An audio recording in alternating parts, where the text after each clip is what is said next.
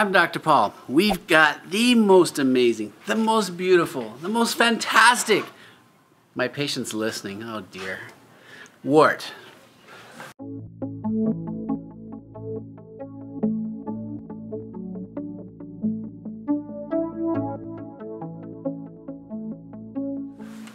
All right, hey, how you doing? Good. Okay, and this has been here for how long do you think? 15, 20 minutes. The cream has. How about the wart? How long has that been on you? Like months? Since January. Since January. We are in August.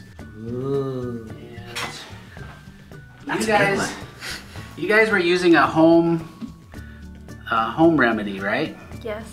A lot of the home remedies, almost all of them, if you get them past the edge of the wart onto the skin, it sort of burns it a little bit, right? So you would see it would get red, and I think you're a swimmer, right? Yeah. And then you would swim and then it would peel off. Mm-hmm. Yeah. And that darker color, that is called, for the medical students and doctors, what is that called? Love. No, it's post-inflammatory hyperpigmentation. I'm gonna go get liquid nitrogen. We'll just freeze that for you and you'll be done. All right, thanks for your patience.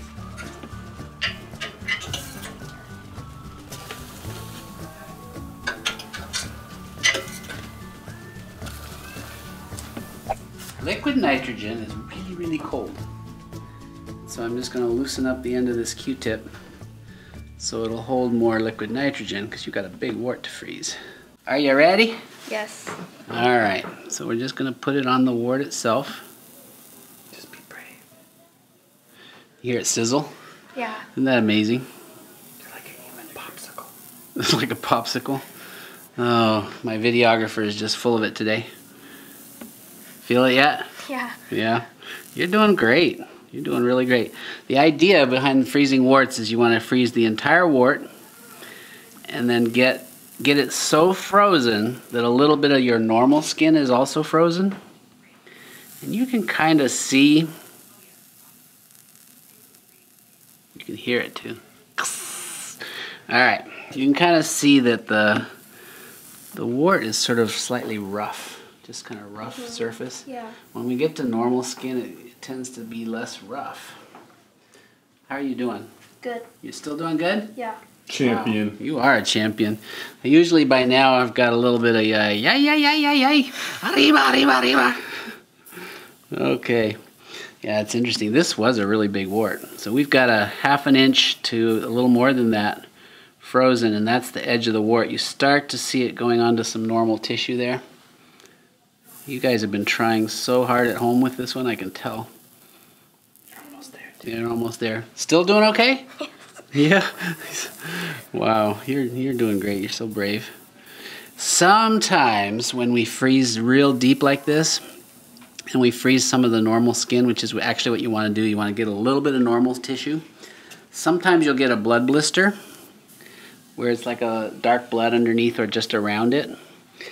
If that happens, don't puncture the blood blister. Just leave it there, because that's actually really a good thing. The blood has all your immune system there, and that's how our body fights off the virus that causes warts. Surely this must hurt. Like bad. Doesn't it hurt bad? It's really cold. It's really cold? Wow, you're taking this so well. All right, I'm gonna call it quits here. You've done good enough. So you can see that's normal skin there where it's a little, kind of flat. You kind of see the edge of the wart like a map. Mm-hmm. Let's see, that's a map of Antarctica. Yeah, that's the Antarctic wart. It's a really famous one. This will be the famous YouTube Antarctica wart. Big thumbs up for this guy. You took this better than almost anybody. Yep. You're smiling through the whole thing. One of the best. It still doesn't hurt? No, not really. You were brave. You got a brave boy there, Mom. The best part of this, would you like to dump this on the floor as your reward? You can. I can do it? All right, watch this. This is so cool. Sound effects. All right. Anything you want to say to your fans? It was fun. It was fun! Yes! All right, that's the way we like it. Thanks for watching. I'm Dr. Paul.